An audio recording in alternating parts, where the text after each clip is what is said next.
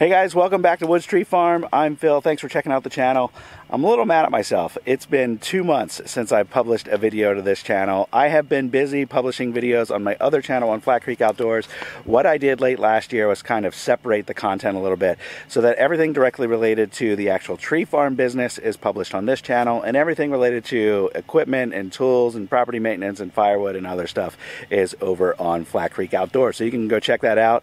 I did purchase this year a wolf bridge splitter. It's over there behind that pile of wood. So there's been a lot of firewood videos lately because I am looking to grow the firewood business. But here on Woods Tree Farm, I'm going to keep this focused on growing Christmas trees, the things that we learn in starting our business here, doing the tree lot, doing flowers, and the other things that we actually do to make money here with our business. So a couple months ago, I published a video, and I'll put a link in this video's description, where I shared everything that we've learned so far about doing flowers. And flowers has been really good for us. It's really profitable, and it's really good at getting people out to our property for the first time. And of course, that introduces them to our business, and many of them come back for the Christmas season as well, which is obviously great for us. So one of the things that we learned last year in doing flowers was it's really hot in August and September when we're selling flowers, and our guests did not want to walk all the way across the property where we had the flower patch set up. So this patch here, right by the wood piles, right by the entrance to the property, is going to be this year's flower patch. I put down a cover crop last fall. It's been growing over the winter. It's doing fine, though the deer have hit it pretty hard. Which is fine. So this will all get tilled in. That organic matter will help improve that soil, and like I said, we'll be planting flowers here real soon. We just completed an excavation project. We had a contractor come in and do this. This is just downhill from the flower patch, and this gives a nice access now to what we call our hidden field, and that's where we set up all of our games and activities for kids when we do events out here at the farm. So this is nice because, you know, parents and families can pick their flowers right here in this patch. This will be about an acre full of flowers, and then they'll be able to come right downhill and go over here to where all the games and activities are set up. So this is our hidden field here. We had a game over here last year. See that galvanized bucket in the ground? We did a mini soccer golf game last year. That was fun. Everybody enjoyed that. We'll probably continue that this year. I am going to be building right over in this area a tractor tire mountain. That'll be really fun for kids to climb on, I think. A few more trees need to come out of this area to accommodate that. And then straight through the woods this way, we're going to cut a trail, and that's going to be a shortcut to the main field on the other side of the pond. Right through here is where we're going to cut that trail to the hidden field. You can kind of see it through the trees here since there's not any foliage yet. So this will provide a shaded walk to the other side. And then this is the other big project that we had the contractor work on. Our main path for equipment is up this way that goes along the property line, and we had the contractor kind of grade this out and put in another creek crossing over here because this is often way too, well, it was too steep and it was often too muddy for equipment to get in and out on this side of the property. Our only way to get to the other side was across the road that's on the dam for the pond. So now this gives us on the other side of the property another access point. So when we're open for cut your own Christmas trees in a couple years from now, we'll be able to set up a loop for four-wheelers and for tractors to pick up people, to drop off people, to pick up their trees and so on, rather than just doing out and back across the pond road. So this is going to do a lot for access for us.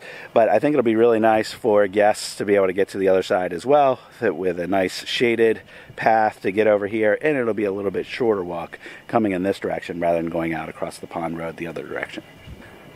So once we get out to the other side of that new creek crossing that's right behind me, we're now right where last year's flower patch was.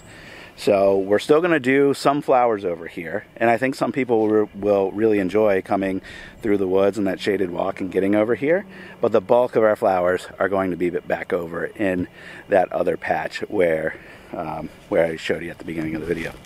So this patch here has lots of annual ryegrass that we just planted as cover, and I think we're going to do some buckwheat here in the spring, and we're going to do some sunflowers here early summer. I've got heaps of black oil sunflower seeds that did really well for us last year that were left over. we'll see how well they germinate for this year, since we kept them an extra year. And then we'll do 5 or 6 different varieties of flowers over in the other big patch. It's been a hard winter with deer damage. There's a heavily damaged tree right there. There's another one right here next to me. These Leland cypress just got rubbed like crazy with the bucks out here this winter. And there is probably some either fungal or other disease issues I need to get familiar with and try to treat on some of these trees as well. You know, these trees do yellow a little bit over the winter. Some people have told me that, but some of these are looking really, really pale.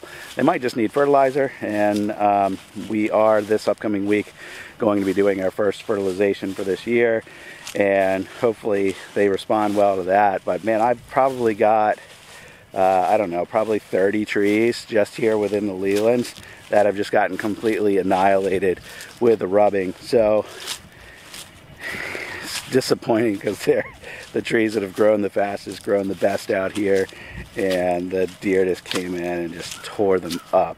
You see the rest of the field out here. Now the Scotch pines are yellow like they do over the winter, but they're growing well. Just up the hill, I've got a few surviving cananes, and then at the top of the hill, Norway spruces are doing awesome. So that's kind of where we're at. I've got a little bit of work to do, and I'm going to update you in a future video on a tool that I'm using now to just try to train some of these trees and try to tie up some of these trees. If you've seen the tapener, that's what I'm talking about, and it works out really, really well. It's becoming my favorite tool for trying to maintain some of these trees.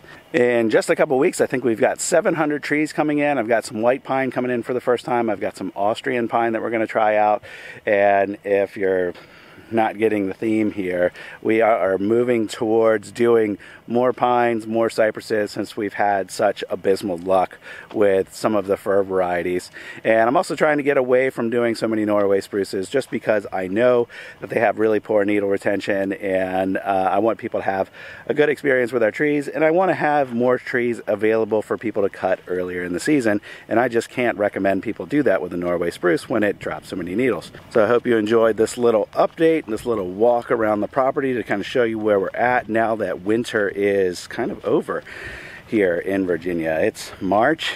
We might get 1 or 2 more freezes, but nothing significant, and the next like 10 days in the forecast is all going to be really mild. So all the trees, which their buds are already full, all the trees are going to be popping open here in the next week, week and a half, and it is going to look like full-on springtime before we know it.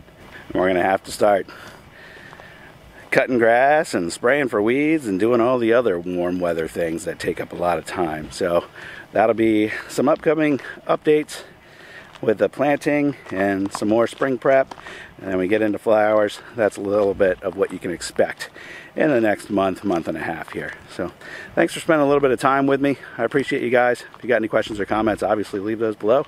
I'll get back to you as soon as I can, and hope you have a good one. See you on the next video.